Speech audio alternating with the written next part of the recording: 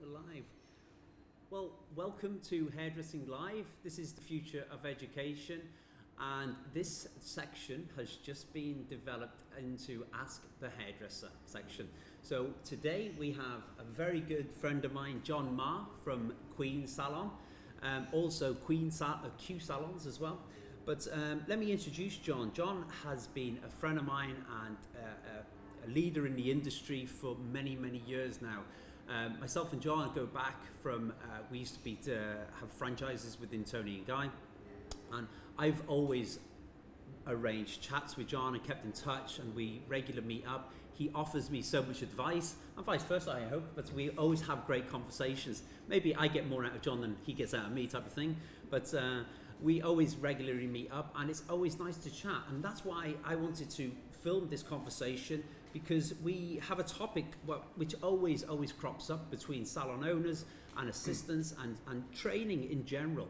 So today we have John Maher. Welcome, John. Thanks, Paul. Pleasure to be here. Very good, and thank you very much. We've just been chatting beforehand, and what we want to do is create like a very informal conversation.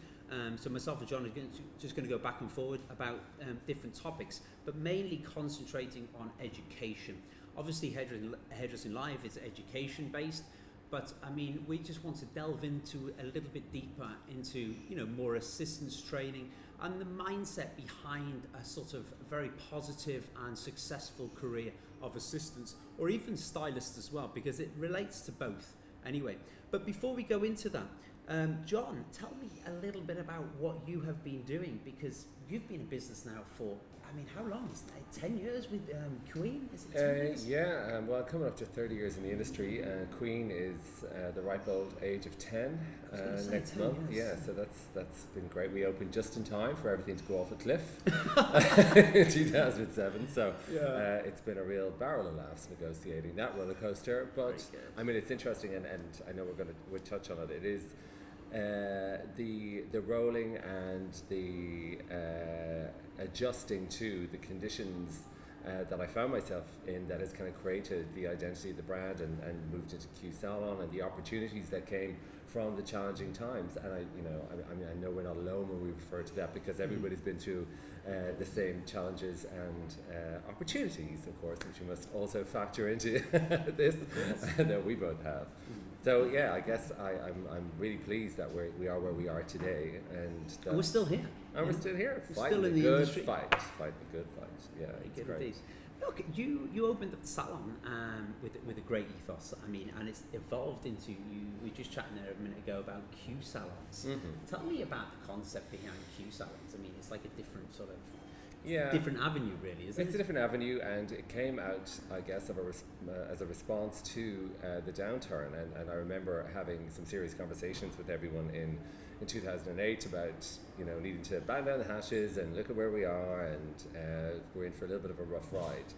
And so I'm fortunate enough to be from the great county of Tipperary. And so when I started out a long time ago, my first ever business was there, and my family had obviously big connections with the place. So my first ever business was there, and then an opportunity came along to go back there again in 2009.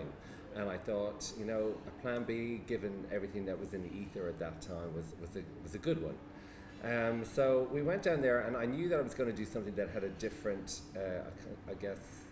setup cost, because setting up Queen in the city centre in 2007, we certainly threw the kitchen sink at it from a design and a cost perspective. Whereas I knew I needed to do something that was easier to get open, and therefore cost less, and was going to be on a much smaller scale, so it would feel a different identity. So I went along and I nicked the Q out of Queen and thought, could be my brand, so Q Salon.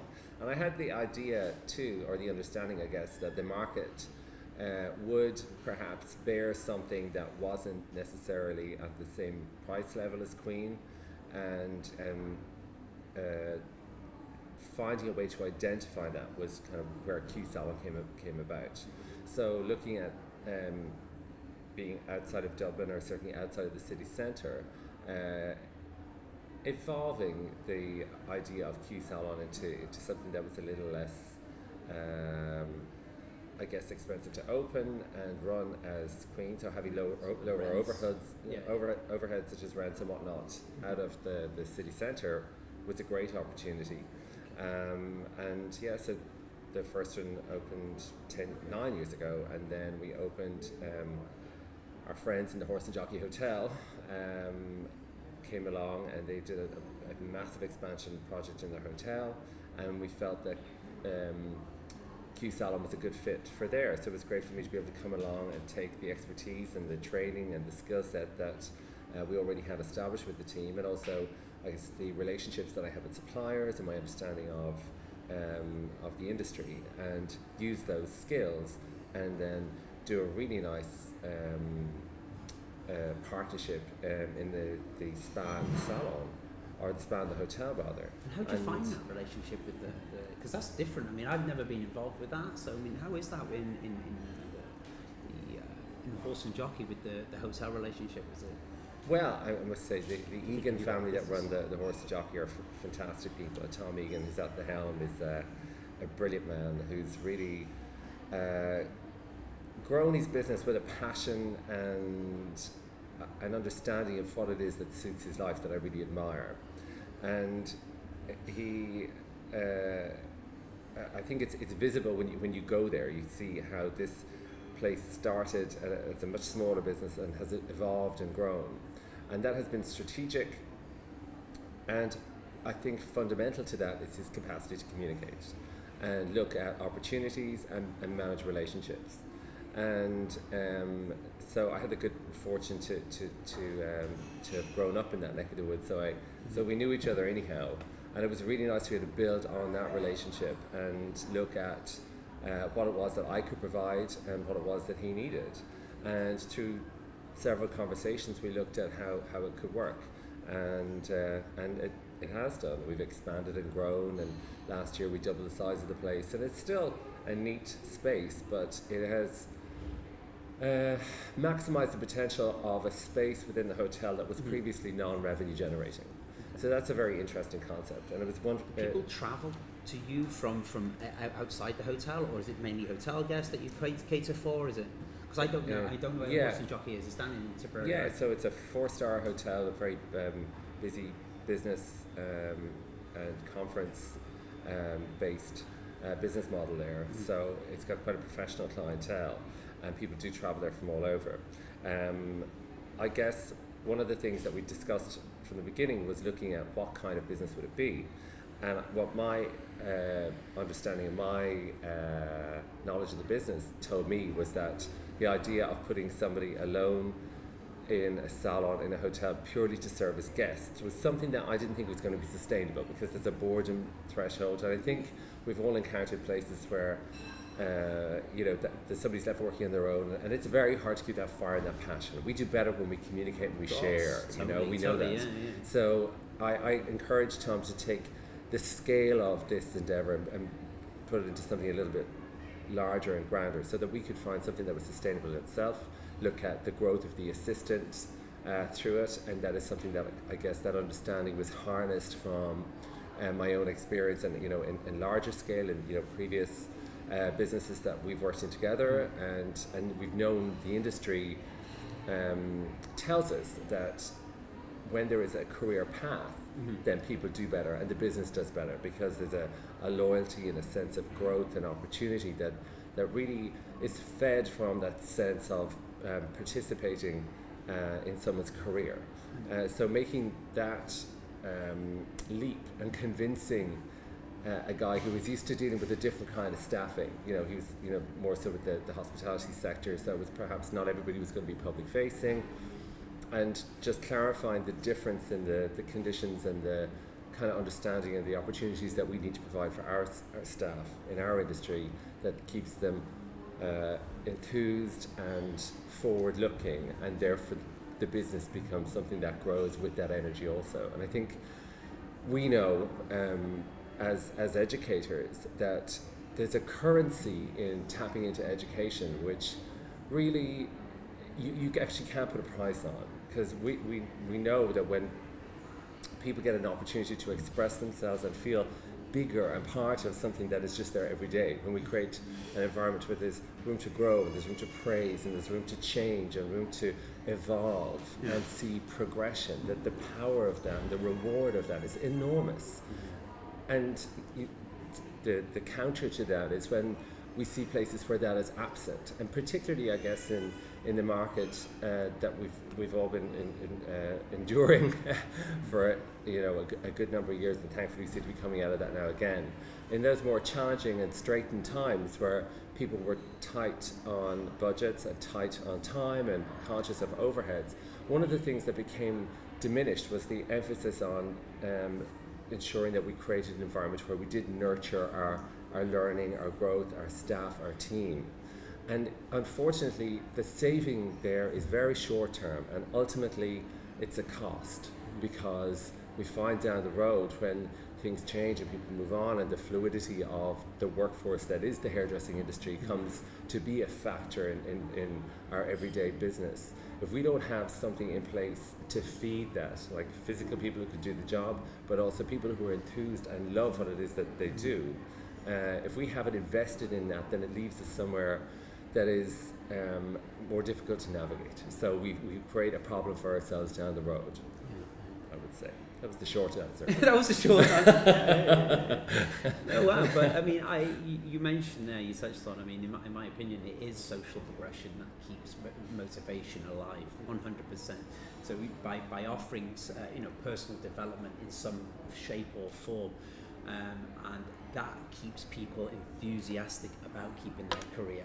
And I mean, I do believe if that motivation goes, you could basically lose people, so it's very, very important.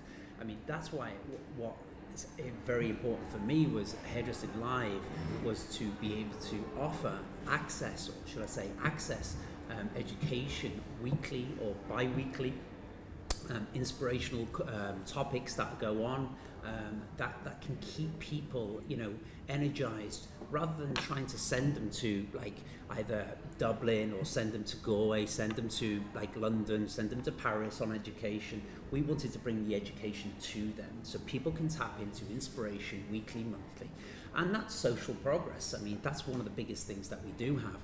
And I mean, how education has evolved over these years is the accessibility of it, which is the most amazing thing. Look, I mean, education, as we go on about education, you do have education programs in Queen, don't you, for your assistants? How regular do you do them? Do you do them weekly? Do you do them monthly? Yeah, weekly we do, and we take time out of the working week to ensure that we deliver that. And then we do external programs education. In place? Yes, yeah. So we've got individualized programs and targets, and we set of criteria that we work on, ensuring that we can get a basis of education that is going to be commercial and inspiring for all our staff, and also we do that in a structured time frame, so that we can ensure that we are making progress and that we have an understanding as to where we should be, and if we're not there, why is that? We can ask those questions when they need to be asked. So yeah, it is a fundamental part of what we do, and again, it just ties into that kind of earlier spiel that I had going on that we agree upon. But I think it's really wonderful to see Hairdressing Live delivering something that is really very important in this digital age, in that we are not just in our industry, but our world is now full of information. And the question is, how do we collate that information? How do we choose the information that we respect? And if we look at our TV now, TV has changed enormously. And there's so many things that you can look at that are no longer really a traditional channel or something that we would be familiar with. And I think what you've hit on here with Hairdressing Live, which is a really brilliant opportunity, is an editorial comment, an editorial process whereby you can stand over the quality of the participants and endorse something that is a really quality product in what is a very large and unregulated market. And I think Hairdressing Live has got a really wonderful opportunity there, and I just love your idea. I just think it's really great. I think it's genius. And thank you very much on behalf of the industry, Paul, if I'm going to say that. That ain't too smarmy. I'm going to take that. Is that just smarmy enough for John? No. I'm okay with smarmy enough. But look, I mean, I suppose back onto the topic, because what we want to do for our viewers here is actually create topics. And guys, you know what, at home yourself, if there's things that you would like us to cover, please message in, because it's very important for us to cover topics that people want to, some advice on, or if it's something, within clients, whether it's topics, whether it's finance, whether it's business, whether it's, education, anything that you want, we can get to cover. So one of the main topics that we wanted to cover today was assistant education. We have been talking about it previously, but how to achieve a positive, or shall we say, a continued motivational mindset within the industry. Now, I mean, I was talking to John about this, and John's got his own views on it as well, but my view as well. I mean, I was just talking to my staff there the other week, and you know what? When you get given classes and you get given that time every single week, whether it's 2 hours, whether it's 4 hours, make sure that you always have models in.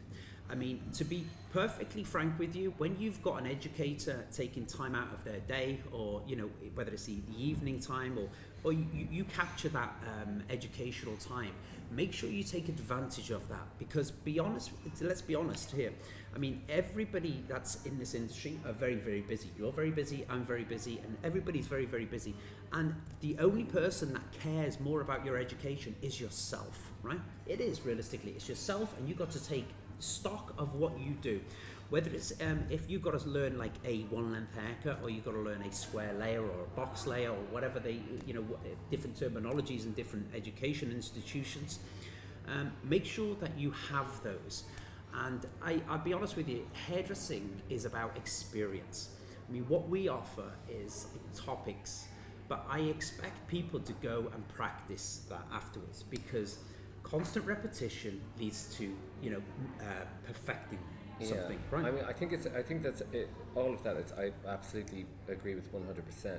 And I was reflecting a little bit on that, because I know we talked previously about attaining good education, looking at the industry. And when we look at the notion of education and the industry, there's two elements.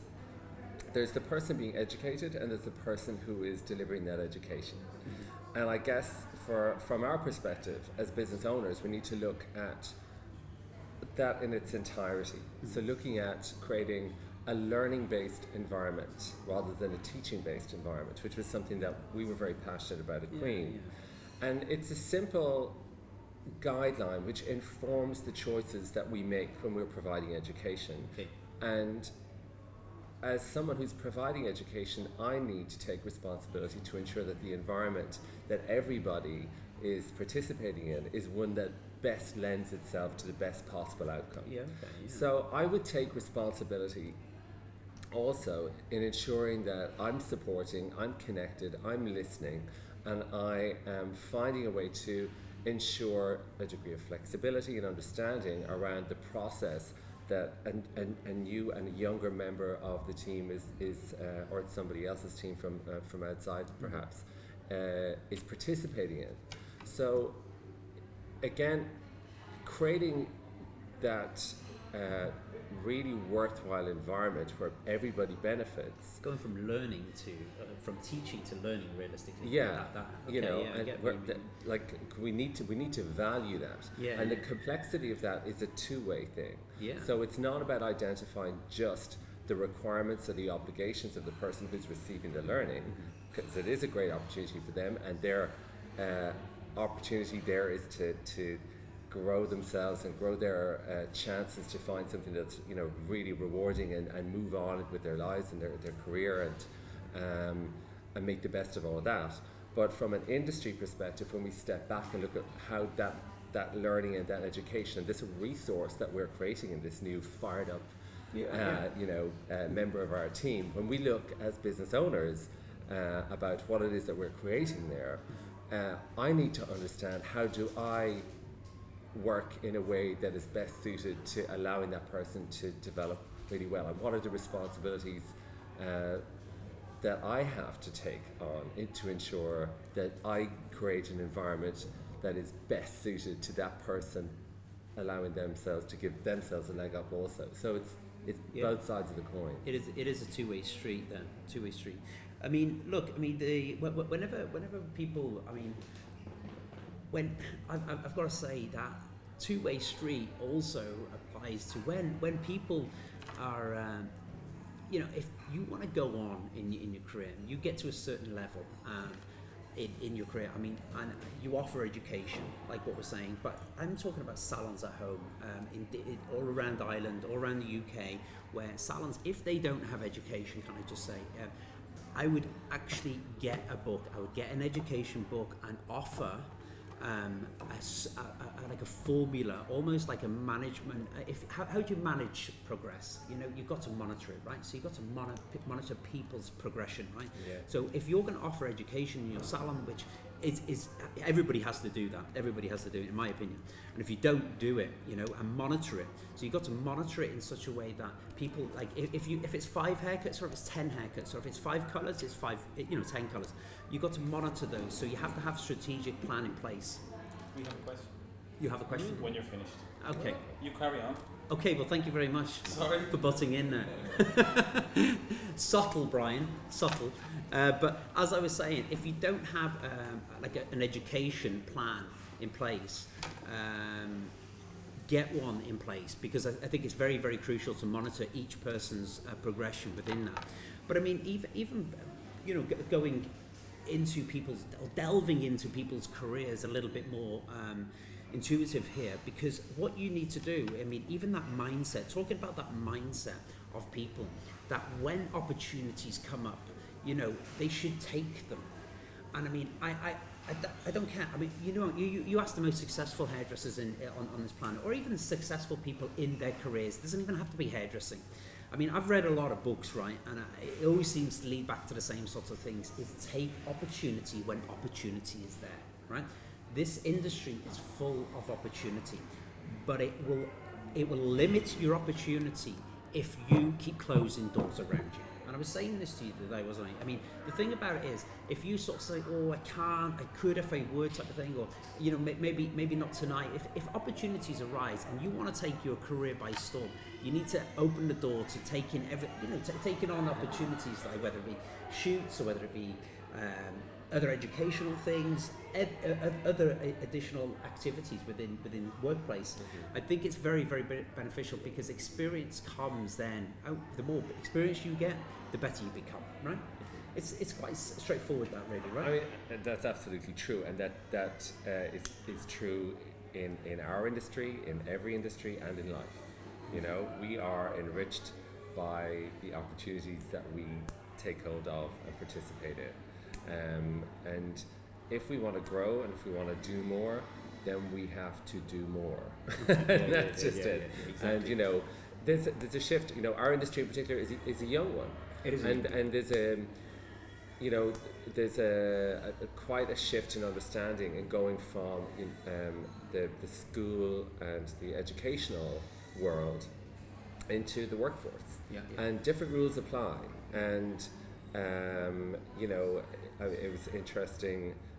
Bill Gates, I think, he's got his 10 points about kind of what's fair in life and what's not. But basically, they operate on the understanding that the notion of fair and that you should get what you want because you're just great gets a little bit smashed when you get out there in the real world. And that's a harsh lesson for any of us to learn. But we know that the opportunities are there, and common sense tells us that if we take part in opportunities, then we can harness those to our advantage and move ourselves from that place that we're at the moment into the place where we want to be. And that's a very simple understanding of what is the simple process, but that simple process requires a degree of dedication and commitment over time.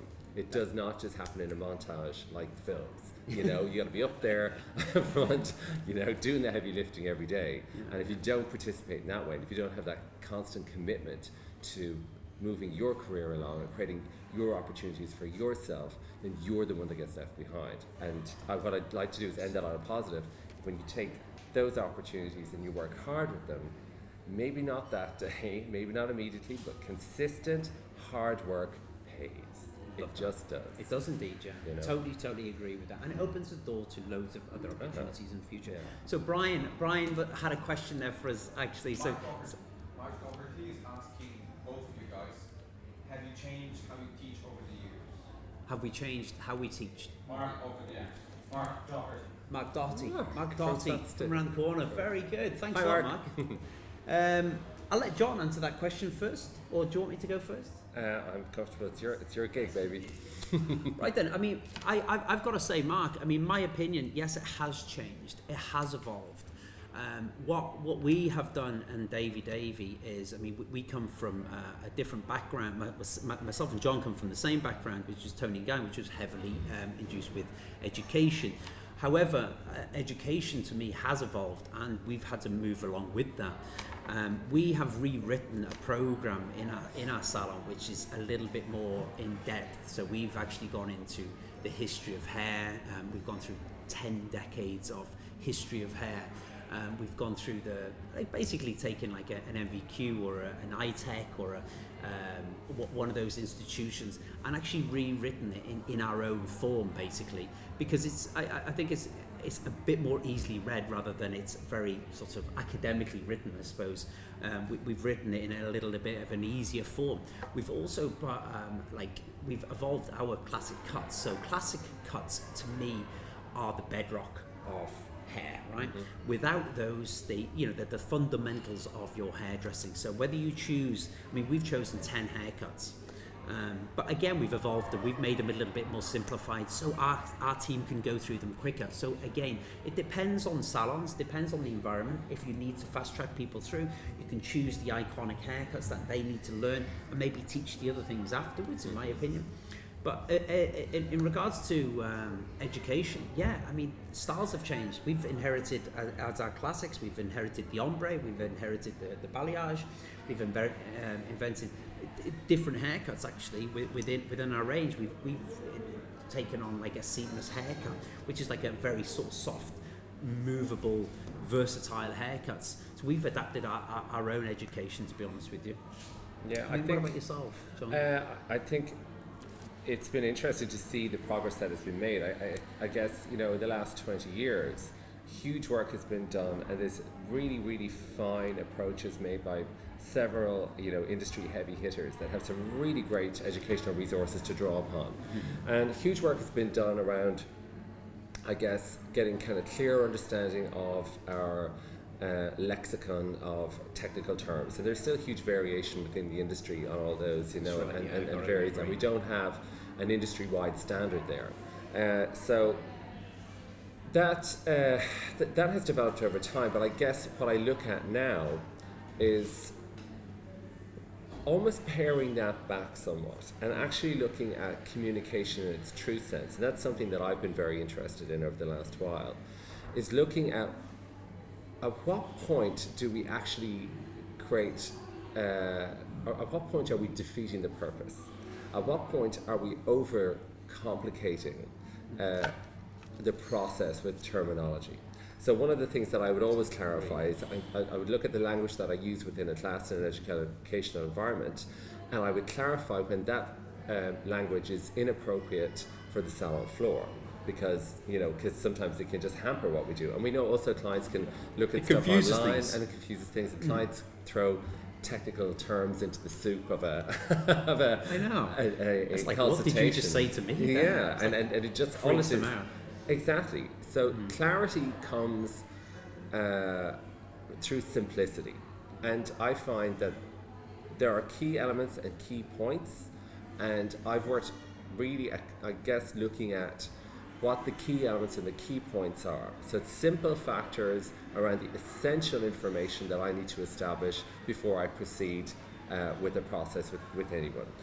Looking at the simplicity of those factors and the ease at which we can ask those questions and they can deliver a clear result with absolute clarity in order to ensure that everybody has the correct information to move forward. And sometimes that means stepping back from the absolute wealth of information and amazing progress and work that has been done over the last 20 years And not for a moment that I'm negating any of that, because it's really useful and really worthwhile. But in the same way as we talked earlier about your brilliant idea here to have an editorial control over the amount of information that we get, we need to make sure that we're simplifying the education and the terminology that we're drawing from to ensure that we don't confuse things, but we actually enlighten and make the process more simple and more effective.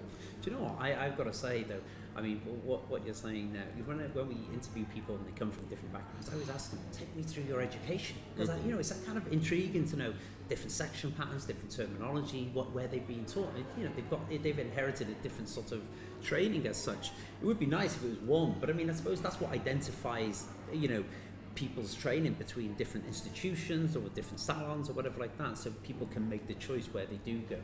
But I do agree, I can't stress this as much. I mean, if you're not doing education in your salon, I think you need to do education in your salon.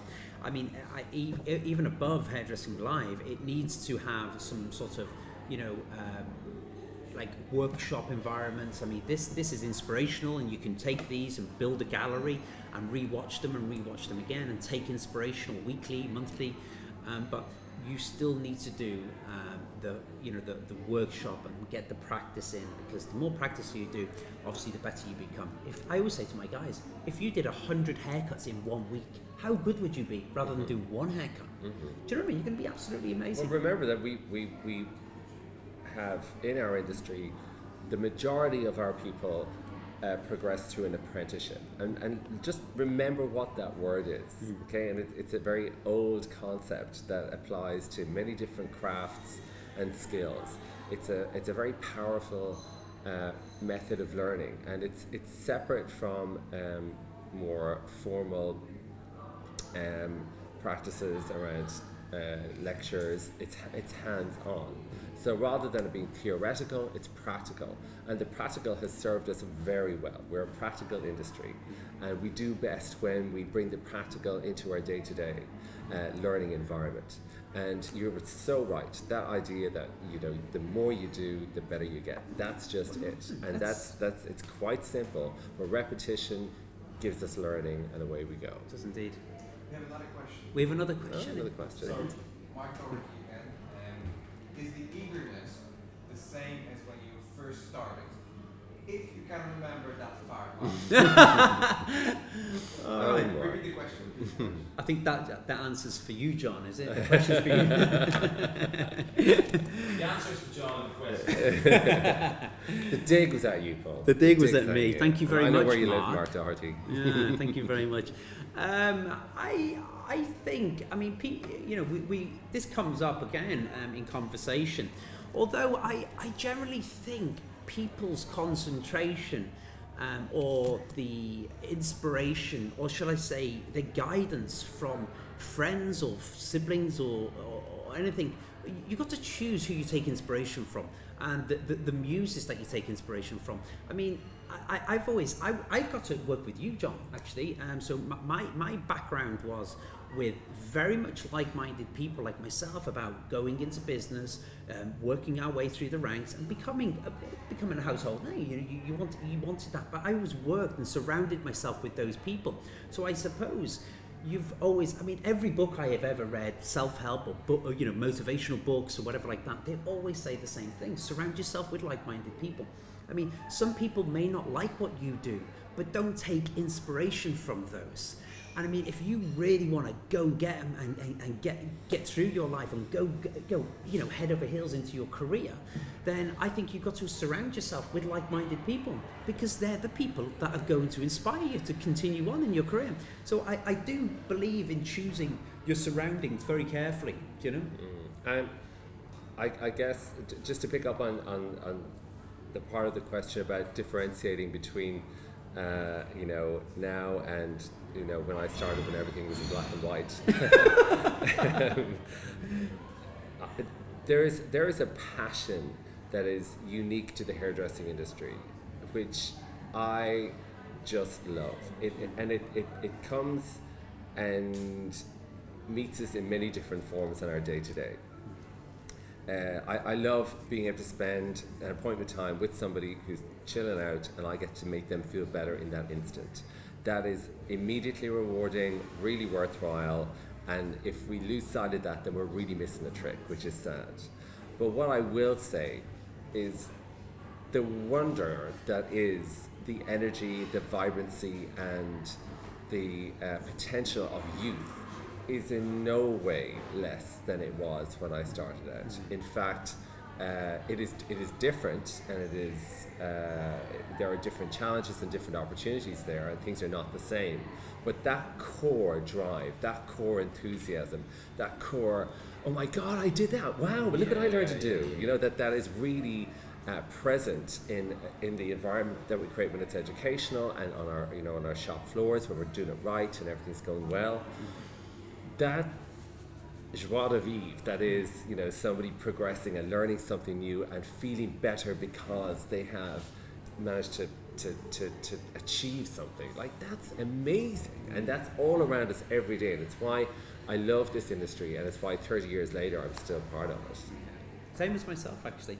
I hope that answers your question, Mark, actually, but I mean, look, just to reiterate what you just said there, it's because of the opportunity myself that I mean, it's endless, do you know what I mean? And it's endless for everybody out there, do you know? It's just how to grab a hold of that and run with it, do you know what I mean? It's all about, like, you have to just go out there and do it. I mean, it's about, what's the word I'm looking for, actually? I forget the word I'm looking for. But it's about going through the process. You have to go through the process, and that's methodical. A lot of people don't want to go through the process and don't see light at the end of the tunnel, and that's what it is about. You know what I mean? It's about going through the process. It's a physically demanding job, and there's inspiration. It's easy for two old hacks like us to sit here and talk about it, because that's a distant memory. That like 12-hour day, Speak for yourself, and like sore hands and like a sore back and all of that. And that's it's a long, grueling, physically tiring day, and to find inspiration on the back of that can be hard. But the commitment that is the reward comes from the commitment. So that commitment that we make over time pays a dividend, and that's it. Hard work and commitment gets you a reward. That's just it. It's as simple as that. Not in a montage, not fast forwarded, not edited, just simply getting through it, being consistent, like and being the person that that can be relied upon, and then you end up relying upon yourself. Very good. So listen, I hope that was helpful to all of you out there. Look, we're going to be covering more topics again in the future. And please message in if there's things that you did want us to cover, and we can get people in. I mean, hopefully John will come back and actually do a masterclass with us. We've been trying to get John to do one of these classes. So would you come back? If you will have me, I would be more than delighted. So he's just said that there now. So you've got to hold him to that. So we're going to get him on and maybe do a masterclass in the future. But listen, guys, we're going to be back in 2 weeks' time. Oh gosh, shouldn't have done that way. 2 weeks' time. We got Joseph Cognac. He's going to come on board and do like a bridal editorial look. He's an upstyling. He does masterpieces. He's absolutely incredible. He does a lot of fashion weeks. He does backstage hair and loads of different shows. He does a lot of bridal stuff. So he is one to watch as well. So he's going to be back in 2 weeks, right? So I hope that was topical for you, and I hope you've learned something by that. So listen, you go and get them and take advantage of your career, because there's so much opportunity out there, guys. So we'll see you all again soon. Very good. Great.